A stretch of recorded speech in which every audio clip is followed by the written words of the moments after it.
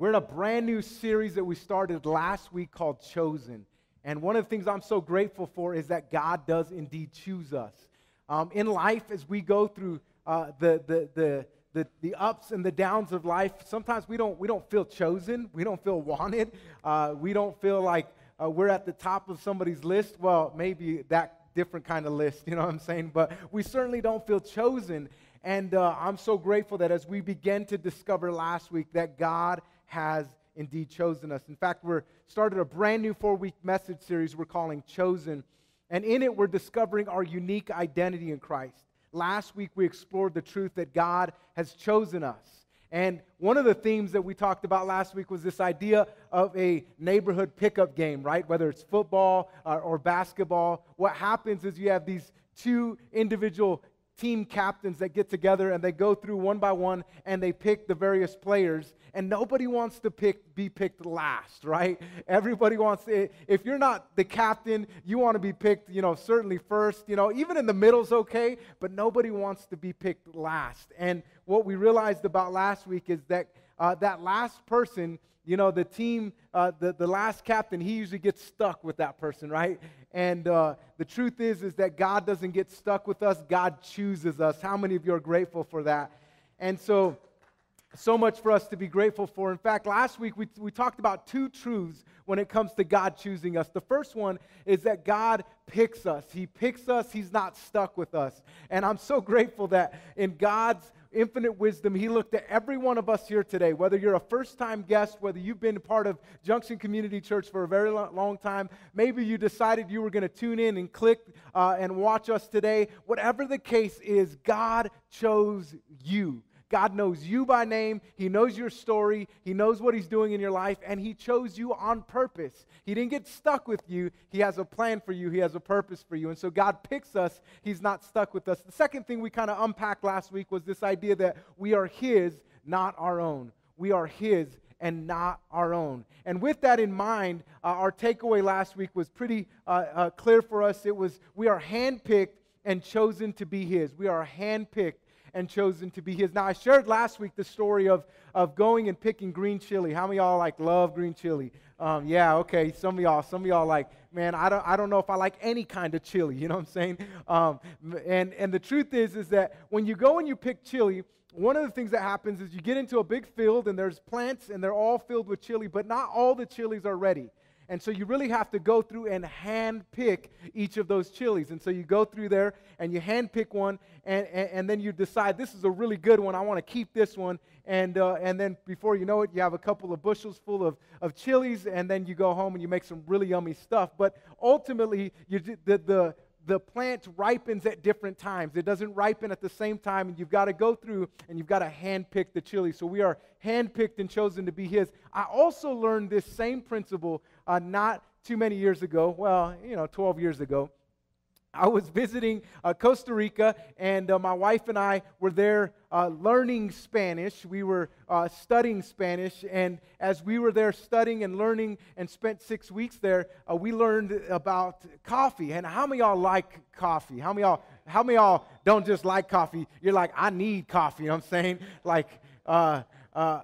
I'm probably going to botch this, but I saw a sign the other day. It said about our spouses, I love you, but I love you better after coffee or something like that, And isn't that true? Coffee just kind of helps us get going. But here's the thing.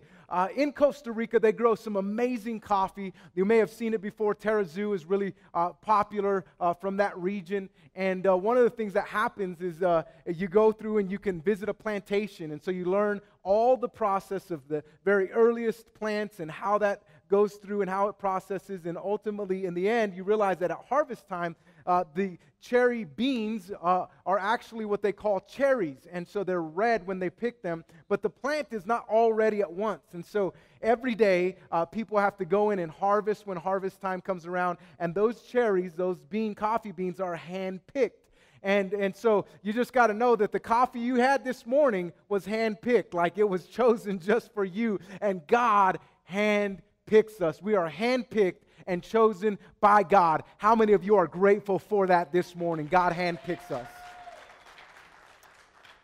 What it does is it gives us this great amount of confidence that not only are we handpicked, but we're not an afterthought. We're not overlooked by God. We're chosen intentionally, and God has a purpose for us.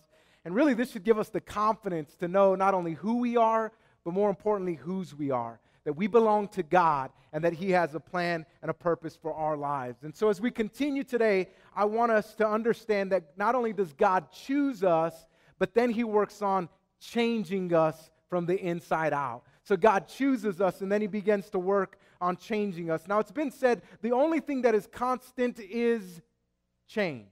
That's the only thing that's constant. And isn't that true? In life, we can certainly identify with change, as there's so many changes going on around us, going on inside of us. Depending on your age, your body's changing, and you're like, man, this is not fun. Depending on where your stage of life or what you're going through, certainly things are changing. Now, I want you to think with me for just a moment this morning. What did 10 years ago in your life look like? Think about it. What was 10 years?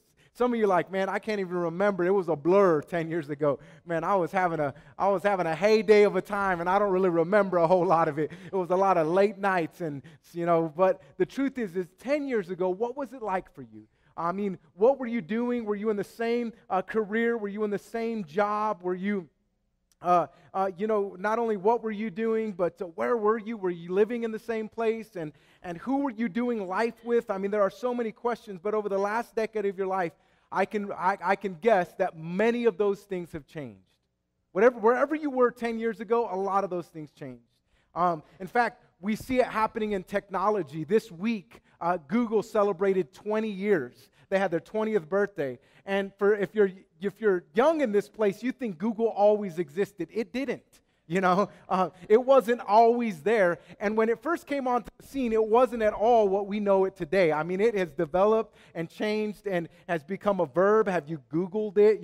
And it's just changed everything. So technology has advanced. When I was a kid, we had skateboards. But if you grew up in the 80s, not only did you have skateboards, they were different. I don't know what, I always call them fat boards. I don't know what they're called, but they were like different design.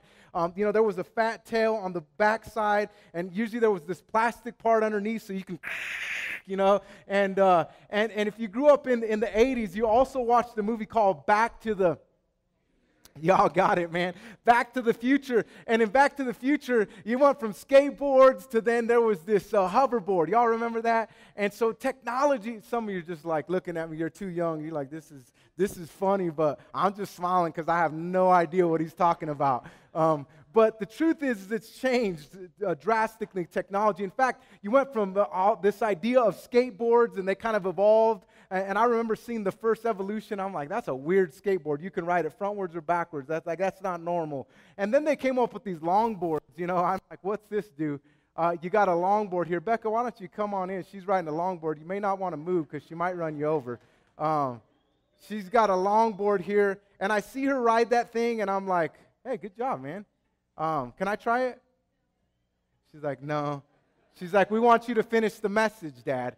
Okay, got you covered. But then, you go from these longboards to all of a sudden you get into this, nowadays you have a hoverboard, right?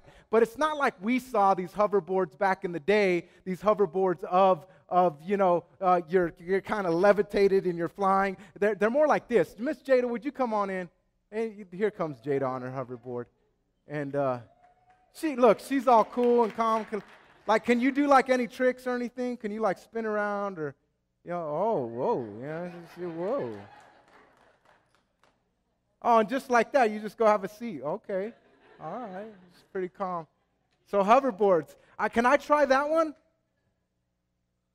She's like, no. Hey, here's the thing. Like, I've actually got on it, but I'm not a very big fan of it. And in fact, the other day I got on it and I tried stepping off and it like moved. And thank God I'm fast because I caught myself. But I was kind of embarrassed because my small group was there. Right? We were like, okay, he fell on his. So I didn't want to do that in front of you guys. So I just thought Jada would come in. But 10 years ago, a lot of things were a lot different. Things changed. The only constant in life is change. But here's the thing. A lot of things stay the same.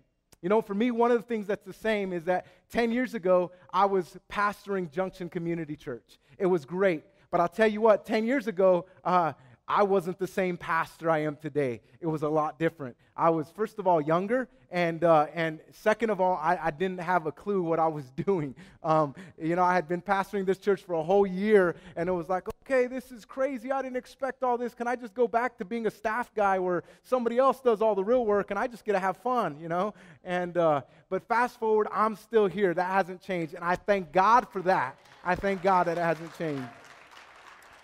But let me tell you, for those of you that are here today, thank God I'm not that guy. I've changed, So I may have not changed jobs, but I'm a different pastor today.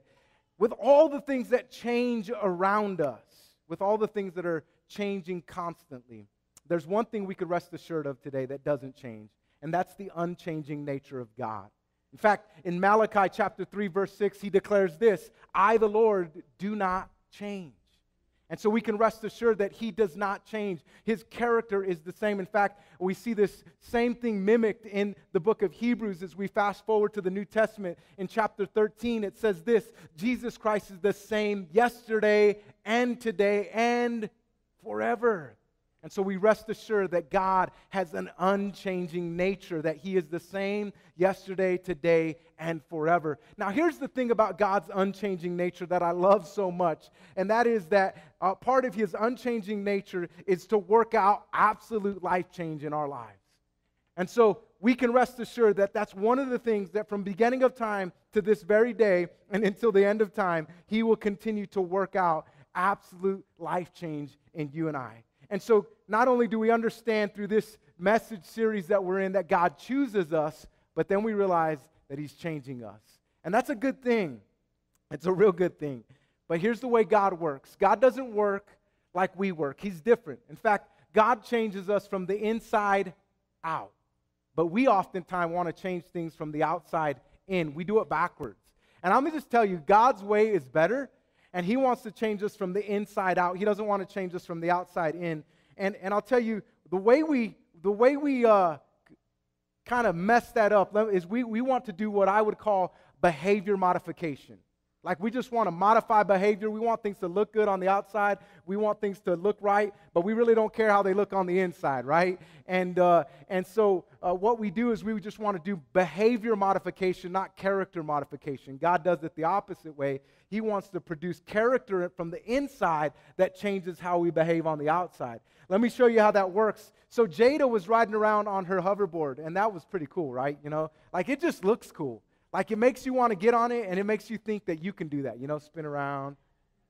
When I get on it, it's more like. Yeah. But can you imagine if I just said, Jada, no riding the hoverboard, because I was trying to get her from not riding that hoverboard here in church, No riding. And if she takes that quite literal, she would just know that I can't ever ride my hoverboard ever again because Dad said no riding the hoverboard, right? And we're just like, we want to just change our kids. We want to modify their behavior. Don't do that. Don't do this. But then, we really don't give them the character reason behind it. We just want the bad stuff to change, right? Any parents in here, you're like, man, if I can just get my kid to stop picking his nose, we'd be okay. If I can just get my kid to stop doing this, we'd be all right. If I can just get my kid to stop the bad behavior, they would be all right, right? We want to stop the bad stuff. But really, it's the backwards way of doing it. We can't just modify behavior. We have to start with the heart. And so in that particular scenario, as I talk about Jada riding her hoverboard, it would be more appropriate for me to say, hey, let me give you some context. So you shouldn't ride your hoverboard in here. And here's the reason why. There are people walking around. Man, they're not as fast as you. You might trip them up. They might not know which direction you're going. They're a little bit older, They're like older than you. And they may hurt themselves, and that wouldn't be a good thing, And so really giving some reason behind it. Again, we want to change the outside, but God starts with the inside out. And so as we consider the nature of God to bring about absolute life change in our lives, I want to start with revisiting a verse from last week, and I want to go back to 1 Peter chapter 2, verse 9. And I want to pick up one truth from here, and as we pick up one truth, we're going to unpack a couple of ideas today. But you are a chosen people, a royal priesthood, a holy nation. God's special possession, that you may declare the praises of him who called you. And then here's the key phrase at the end: out of darkness into his wonderful light. Out of darkness into his wonderful light. And so not only does God choose us as we read this verse, but then he wants to transform us. It's what I would say is really, it's a metamorphosis. It's a drastic transformation of absolute life change. And the change is this. The transformation is from dark to light. You can't get any more contrasting than that, right? Between night and day. And it's really what it is. It's a complete 180-degree change from walking in one direction to turning around and walking in the complete opposite direction. And so this life change is, again, from dark to light, from death to life. It's from walking with the crowd to walking against the crowd. How many of y'all sometimes you feel like you're just walking against the crowd? You're just like, man, I'm trying to live out my faith, but like it always feels like it's against the crowd. Like everybody else is doing this, but I'm feeling the need to walk a different direction. It's what happened to Jesus himself when he experienced the death on the cross, and then 3 days later, the resurrection from the dead. And so it's total and absolute life change. That's what happens. In fact, it's further explained in Ephesians chapter 5, verses 8 through 11, this transformation from dark to light. Let's read about it. It says, "For you were once darkness, but now you are light in the Lord." I like that. You were once darkness. Now here's the thing. I know we like to paint ourselves in a better light, right? We're like, well, I'm kind of dark, but I'm not as dark as,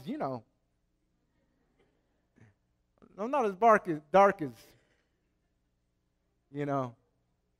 I live with some real dark people,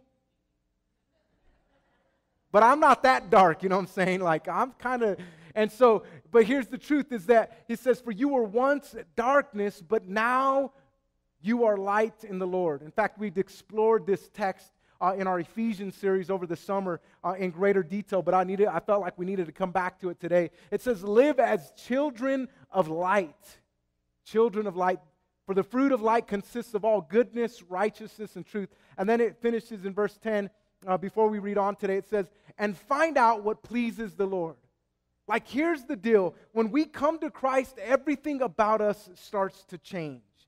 And we start to completely be transformed. It's an amazing thing that happens because we go from dark to light. Now, it doesn't mean that we're always light. Yeah. You're like, no, not always.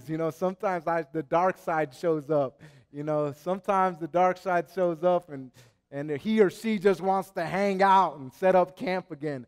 And we'll talk more about that in a second. But again, you were dark, now you're light. And then it challenges us with this, and find out what pleases the Lord. So here's the idea. We want to live a life that pleases God.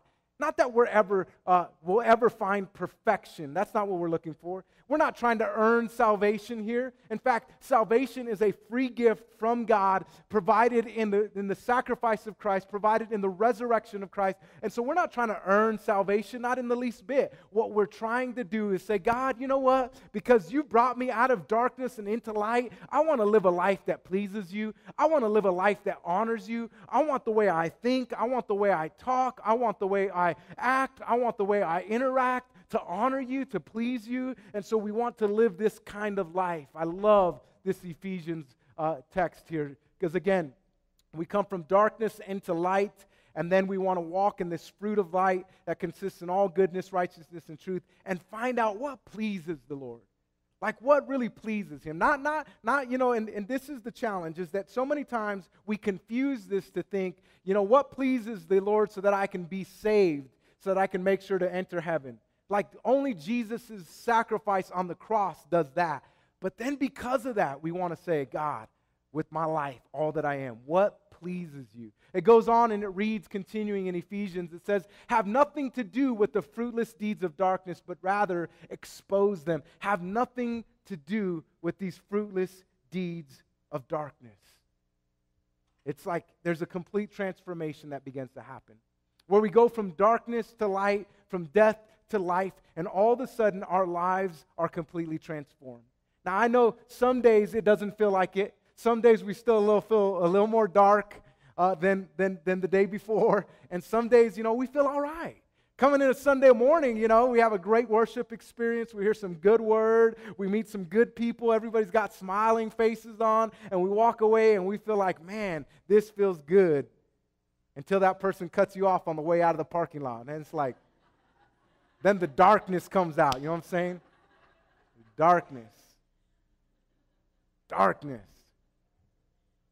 But it's this transformation that takes place in us that God really wants to highlight today in us, that He's changing us. In fact, this life change that we're talking about, God brings it about in our lives, and it can be summed up in 2 Corinthians chapter 5, verse 7. This is a verse that or 17 rather. This is a verse we talk about a lot when we do baptisms, which are coming up actually in November. So if you've not been baptized and you're wanting to take that step of faith that's coming up, you can sign up at the Welcome Center. But therefore, if anyone is in Christ, the new creation has come. The old is gone, the new is here. I love this, right?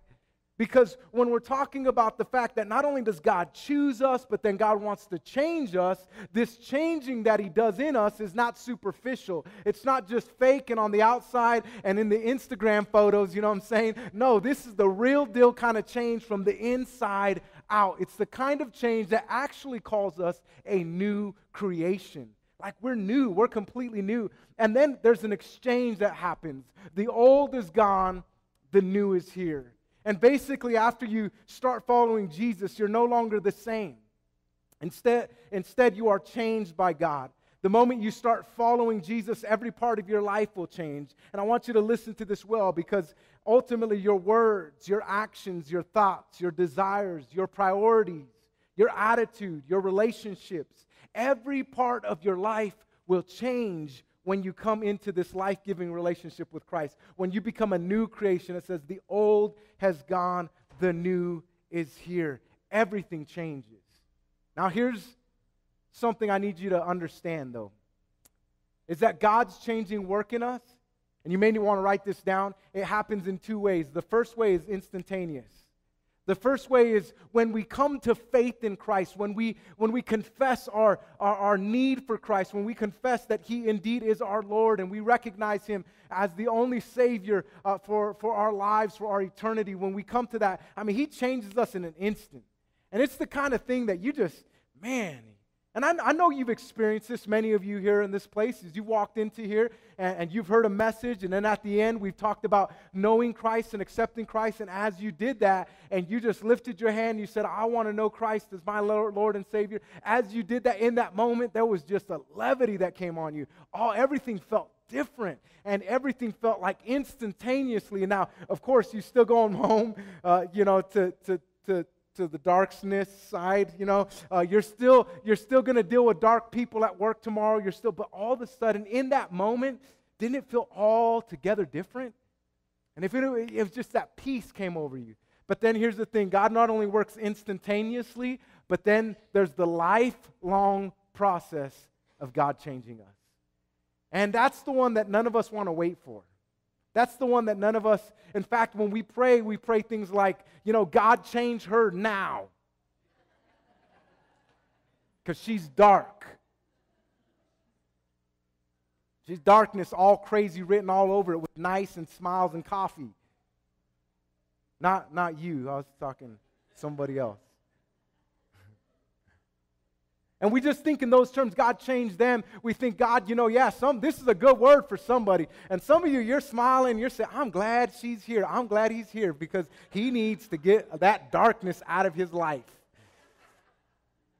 And all I would say to you is God is maybe speaking to them, but more importantly, He's speaking to you, and He wants to change you. So not only does God choose us, but then God wants to change us. It's an instant work, but it's also a lifelong process. We are changed in the blink of an eye, and then we undergo the lifelong process of being changed just a little bit at a time. Kind of painful, right? It's like, man, I thought I would be over this by now. I thought I would be different by now. Let me just say this thought. When it comes to life change, when it comes to God changing our hearts and our lives, first and foremost, He does all the heavy lifting. That should make us feel better. He does all the heavy lifting. And I know we want to get in his way and we want to help, right? Especially when it comes to other people. Like, we're not so helpful when it comes to ourselves, but when it comes to other people, we're like, we really want to be helpful. We want to tell them where they're wrong, right? We want to tell them how they can change and be better and how they can do this differently. And yet when it comes to us, we're like, I'm cool. I'm all right. Yeah, God's working on me, but he's taking his time, For you, on the other hand, he better hurry up, because if he don't, I'm about to... you think about your kids, like, Jesus, just fix that problem with my child, and it better happen now, because if not, I'm going to fix them, Lord. And so it's a lifelong process. But God does all the heavy lifting, and then he invites us to be active participants in the ongoing work of being changed from the inside out. So here's the thing. God does all the big changes. He provides salvation, but then he wants us to be active participants. It's not like, I went to go watch a football game yesterday, and I'm sitting on the sidelines, and I'm watching these 8th graders, and I'm like, man, I can shave and just, they wouldn't know. I just shave, and I'll just put on, they're taller than me, these eighth graders, you know what I'm saying? They would not even know, until I hit them, man. That's man strength coming on you, boy. 8th grade, 55 pounds. I'm going to smash you, son. Jesus. Thank God I wasn't playing, right? But I was on the sidelines. And here's the thing. I was a spectator of what was taking place. I was a spectator of this great game we call football. But I'll tell you what, in our faith, we're not called to be spectators. We're called to be participators. We're called not just to watch from the bench and just kind of think and say that would be nice. No, God invites us to participate in this life change that happens. And so he does all the heavy lifting, and then he says, son, daughter, I want to bring you along, and I want you to now participate in this life change. He does it in 2 ways. Maybe you want to write these down. First way that God really brings about change in our lives is through relationship. It's through relationship, and that primary relationship is a relationship with God. Like, here's the way that this works. It's like the more time we spend with people, the more we act like them, right? And that can be a good thing, or that can be a bad thing, you know what I'm saying? Some people you're like, I need to avoid them because I act crazy when I'm around them. And other people you're like, man, I love to be around them because I'm my best me when I'm around them. Something interesting, I grew up in southern Colorado, if you didn't know that. In southern Colorado is really close to northern New Mexico. New Mexico is a part of the United States. A lot of people don't understand that. And but my wife, she grew up in New Mexico. And there's something interesting that happens. Like, she's a very professional, well put together, like, amazing woman. She walks with this grace. You're just like, that girl, she's dope, she's very professional. She in her work environments, like, I see the emails she sends out. I'm like, man, that girl's on point, And so she's all that. But you get her around her family, and all of a sudden there's this accent that comes from northern New Mexico. It's horrendous. She goes from, yes, ma'am, it would be great to serve you today, to all kind of other, like, you know what I'm talking about? Nah. And you're like, wait up, what'd you just say? Translation. And those of you that know people from northern New Mexico, you know what I'm talking about, right? Yeah. So they sing when they talk too. It's like, we're going to go to the store. Or, did you guys go to the store? Have you been to the store lately?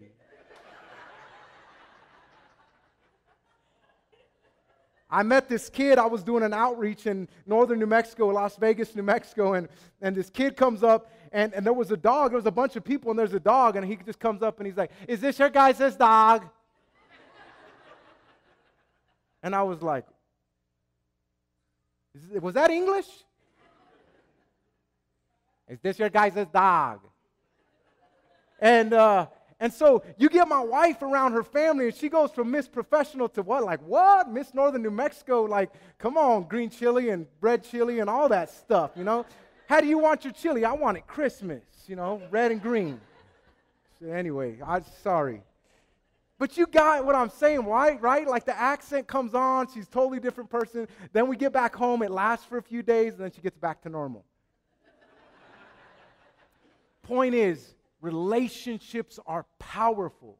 And who you spend time with is going to really develop your character or discourage your character development. And so not only is it important for us to spend time with God and grow with Him, but it's important for us also to spend time with people that are going to help us mature and develop.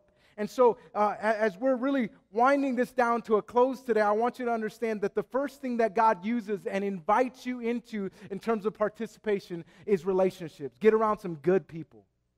And not only good people like Sunday mornings, I love Sunday mornings, but get around some good people in a small group environment, in a service team environment, because then you know what? Those people are going to help you grow and develop and be who God has destined you to be. The second thing that He invites us to daily, to participate in is what I would call daily partnership with His Spirit to put off our old self and put on our new self.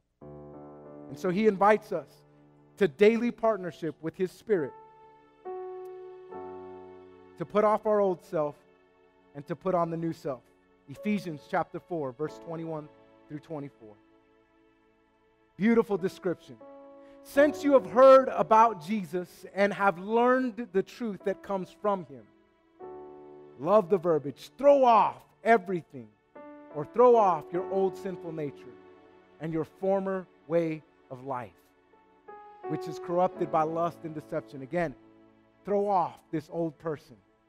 Throw off the old stuff, the old way of thinking, the old way of acting, the old way of relating and interacting, the old way of speaking.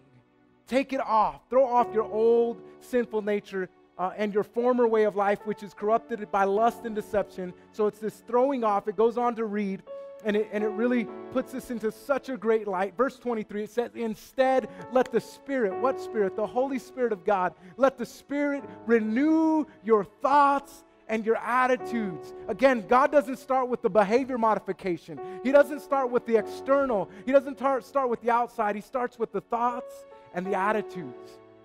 He doesn't start with like, don't use those 4-letter words no more, right? You're like, what 4-letter words? I never said nothing like that, you know? He's like, don't, and we just want to like, if I can just stop doing all the bad stuff, then I'll be okay. God's like, man, I'm not interested in all the stuff. I'm interested in your heart. I want to work on your heart. And so instead, let the Spirit renew your thoughts, renew your attitudes, because ultimately our thoughts become our words become our actions determine our interactions, and it determines the quality of our lives. We need to allow the Spirit of God to work in us, to renew us by thoughts, in the depth of our thoughts and attitudes. And then it says this, so not only are we putting off in partnership with the Holy Spirit, we're also in partnership with the Holy Spirit, putting on your new nature, created to be like God, truly righteous and holy. And so, in this changing work of God in our lives, He says, put off the old and put on the new. As God begins to change us, it shows up in the way we think, and what we say, and what we do, and how we interact with others. It doesn't mean that we become perfect, but God is definitely working on completing us.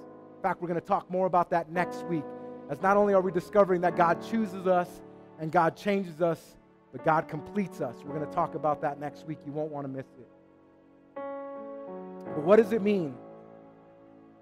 If God changes us, what does it mean? What does it look like? It means, quite simply, we no longer think, talk, act, or interact as we used to. But there are days when the old person is going to come out. There are moments when that old person is going to rise up and demand that you be that old person. You know what I'm talking about. You go from nice to not so nice in a moment. You go from God bless you to God stop me from killing that person. And the truth is that old person will rise up, and every day that old person rises up, here's the lie you begin to believe. That's who I am. A horrible parent, a horrible spouse, a horrible coworker. You start to live in those lies that this is who I am, and this is who I've always been, and this is who I'm always going to be. I want you to listen to the voice of God Almighty today that says you are changed from the inside out, and when the old rises up, you got to take spiritual authority and say, that's not who I am. And yeah, I acted like that old person for a minute. I was busted up like that old person for a minute. But that's not who I am. I'm new in Christ. I think different. I act different. I talk different. I am different because of what God has done in my heart and in my life. Your old person may resurface for a moment, but it doesn't define you.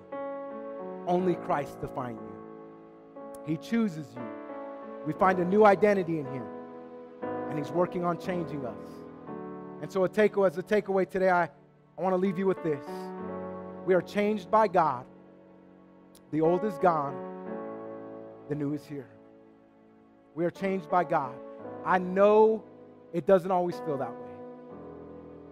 And I know we look at, I've been serving God for 21 years, and let me just say, after 21 years of serving God, there's still some old stuff that rises up. There's some old ways of thinking.